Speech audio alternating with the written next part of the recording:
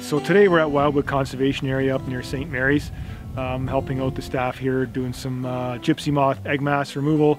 But last fall and this winter so far, we've also been working in London's environmentally significant areas.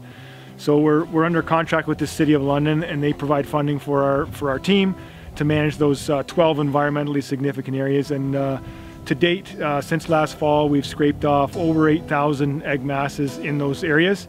So we'll continue that up until early April as well. So just helps to reduce the population for gypsy moth this coming summer, and it's sort of what we can do at our level from the ground to help reduce the population. We're going to try to remove some of the egg masses from the lower portion of the trunk or stem of the tree. It's kind of the only thing that we can do as, you know, homeowners or average citizens on their property.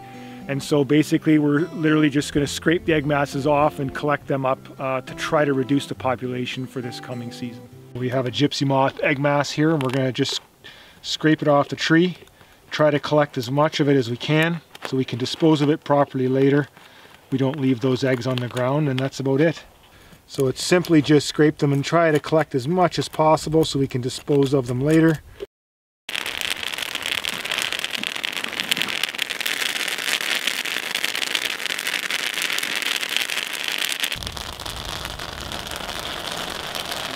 So gypsy moth runs on about a cycle. About every 7 to 10 years we see a rise in the gypsy moth population, and right now we're probably mid to late in that range.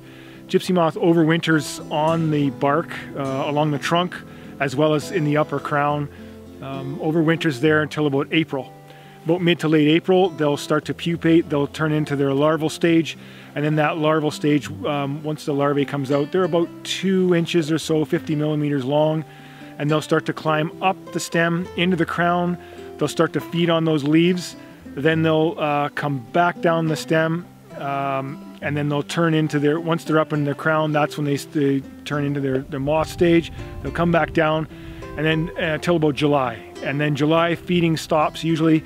That's when they lay their eggs, and then they'll start to overwinter that sort of process from there on until next April when they emerge again and the whole cycle begins again. Yeah, I guess it's twofold. One, it's an opportunity for staff to learn and do something different for a morning, to be better educated to our users that come in and see the gypsy moth and what it's doing.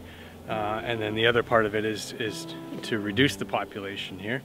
And hopefully make a difference in the campground and the experience that people have here this summer.